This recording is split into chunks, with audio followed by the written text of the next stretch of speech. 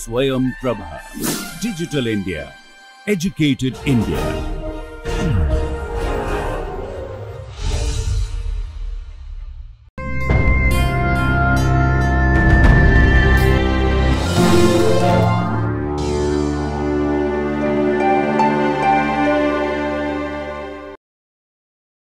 So, we shall continue the particle in a 2D box, but for the moment let us consider a little bit on this famous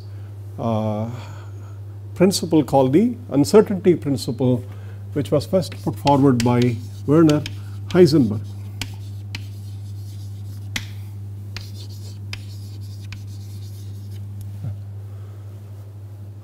Now, there is a very beautiful lecture on the Heisenberg's uncertainty principle by Professor V. Balakrishnan,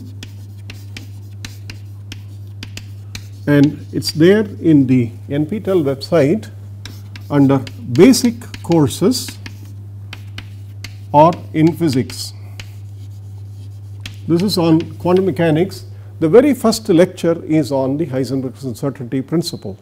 I would like to recommend that to every one of you to go through that lecture, but this is very, very preliminary. It is not anything like what was there, but you would appreciate that lecture far more when you listen to Professor Balakrishnan's account of how the Heisenberg's uncertainty principle is to be understood. We will do a much simpler exercise since you are beginning. This is meant for the introductory, very first year students. Now, uncertainty delta x in any measurement quantity x is given by this simple statement that it is the difference between the average of the square of that variable minus the square of the average, of that variable, and this whole thing is under a square root. Okay, this is the angular brackets tell you that the average value. What is inside is the one for which the average is taken. Therefore, the average is taken for the square of that value x. Here the average is taken for the value itself and then it is squared. The difference between the two, the square root of this, is called the uncertainty average of the square minus square of the average.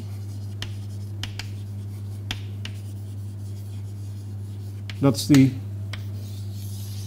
this I do not know how to say it in English, it is a square root okay, or you can write within bracket square root.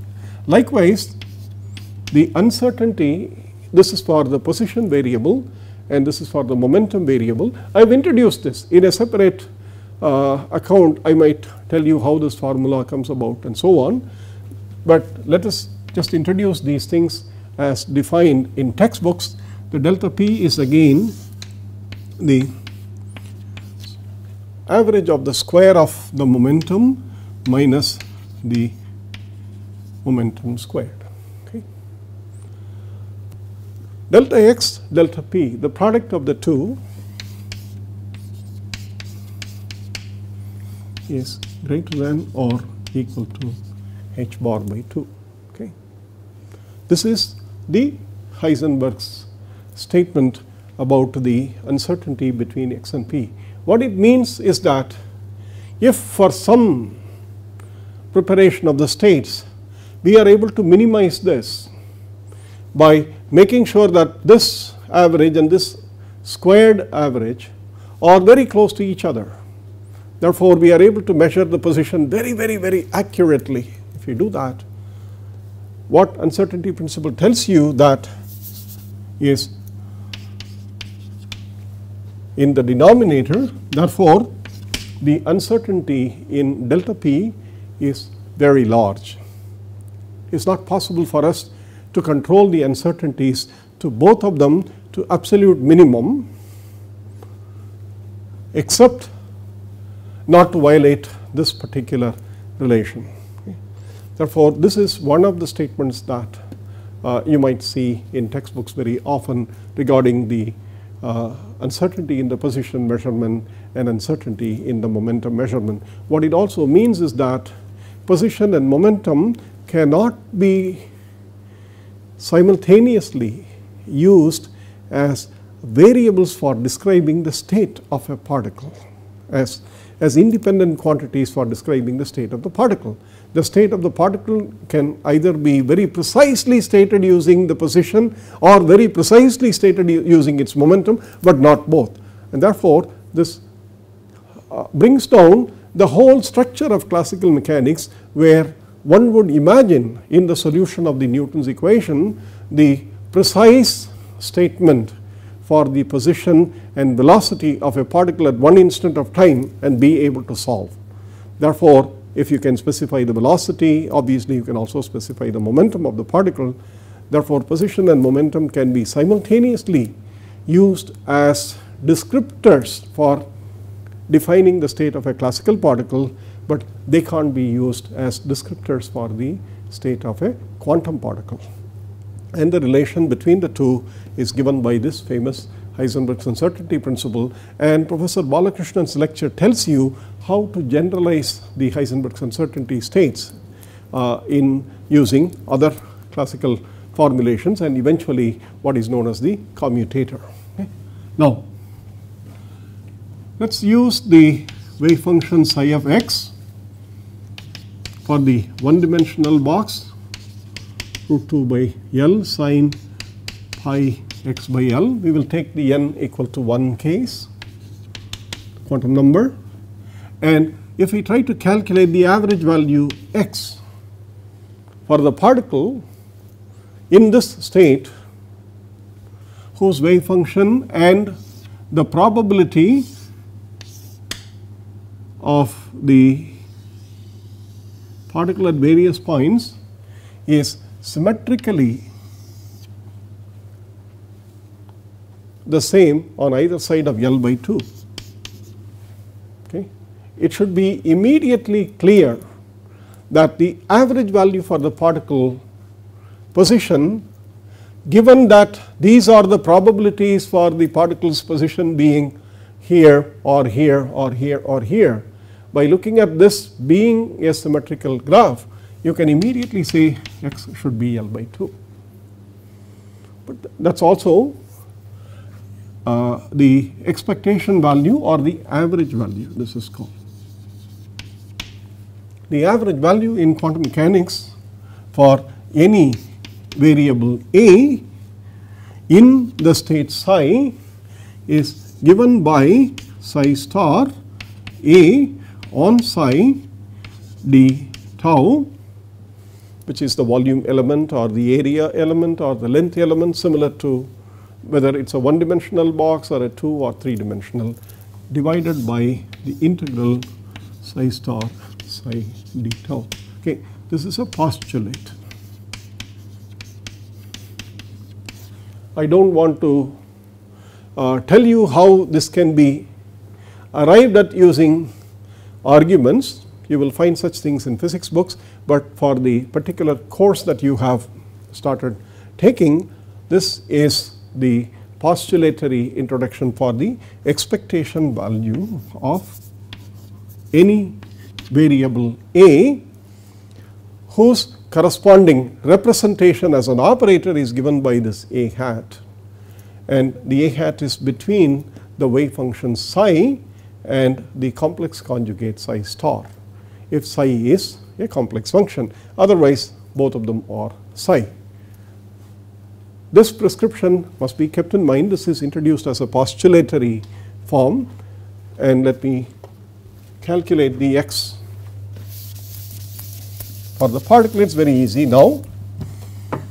Therefore, the average value x is given by the integral root 2 by L, because it is psi star psi, and you have sine pi x by L, x sine pi x by L dx between 0 and L for the particle in the quantum state with the quantum number 1, which is what we call as psi 1. Okay. And x of course does not change anything, I mean it simply multiplies to this. Therefore, this integral is 2 by L 0 to L sine square pi x by L multiplied by x dx. Calculate this integral and show that the answer is L by 2. Okay. That is for you to do the exercise. What about the momentum? You have to be careful in ensuring that the momentum operator, which is a derivative operator, is placed as written here, namely 2 by L that comes from the two constants psi star psi. Then you have sine pi x by L between 0 to L, and the momentum operator is minus IH bar d by dx acting on sine pi x by L dx. See that the operator is sandwiched between the wave function and the complex conjugate of the wave function, but here the wave function is real, therefore you do not see the difference between the two. What is this? It is very easy to see that this will give you, the derivative will give you a cos, and a sine cos will give you a sine 2 pi x by L, and that in this interval is actually 0. What about the average value p squared? The average value of p square is given by 2 by L again, sine square sine pi x by L, and now you remember it is minus h bar square d square by dx square for the operator p square sine pi x by L dx, and it is between 0 and L. I did not write the denominator because we have chosen the wave function by ensuring that the wave function is the integral of the square of the wave function is actually 1 in the entire region. Therefore, I did not write the denominator. That is 1.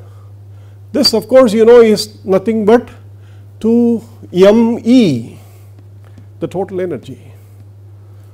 This is p squared on the wave function. You remember p squared by 2m on the wave function gave you the e. Therefore, this is 2me.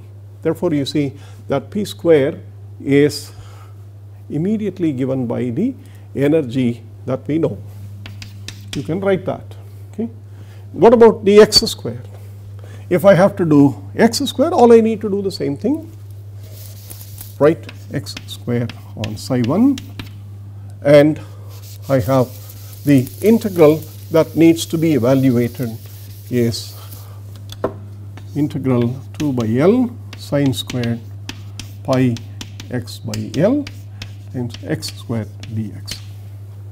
Therefore, you know the value of x squared, you know the value of x, you know the value of p as 0, you know the value of p squared as nothing but 2me. This is the only integral that I have not calculated. Once you have done that, you can calculate delta x, delta p as nothing but the square root of p squared minus p, of course you know that is 0, times x squared minus x whole square. Okay. And you should be able to verify that this answer is greater than or equal to h bar by 2. Okay. So, this is the statement of the Heisenberg's uncertainty principle for the particle in a one-dimensional box. Now, exactly the same statement can be extended to particle in a two-dimensional box, except that now you have x and y as two independent coordinates, px and py as two independent coordinates. Therefore, you have a corresponding uncertainty relation in 2 dimensions, with one exception, namely x and y are independent coordinates Therefore, x and py can be simultaneously measured or can be ascribed as a property to the system. Y and px can be simultaneously specified for the particle. X and y can be specified.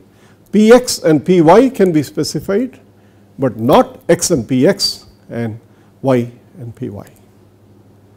That is the only thing you have to remember. The independence of the degrees of freedom ensures that the operators corresponding to those degrees of freedom commute with each other, and if I have not spoken to you much about commutation, that will be in the next lecture. But in this part, I would simply want you to calculate the Heisenberg's uncertainty principle as given. This is one simple way of doing it. You can find similar treatments for the uncertainty when you go to study the other systems like the harmonic oscillator, the hydrogen atom, and so on. What is key to remember is the definition for the delta x I gave you and the definition for the delta p I gave you. Those are fundamental. I have not told you where they come from. Maybe in a separate lecture or in the class when we discuss these things through elaborations, I will tell you what the origin of the delta x and delta p. But these are definitions which you have to start with working and then feel more comfortable, go back and look at the whole process of the derivation. We will continue this exercise to complete what is known as the introductory but postulatory basis of quantum mechanics for this course in the next part of this lecture, which is the third part for the particle in a two-dimensional box. With that, we will complete the two simple models, particle in a 1D and a 2D box. We will meet again for the last portion of the particle in a 2D box lecture the next time. Thank you.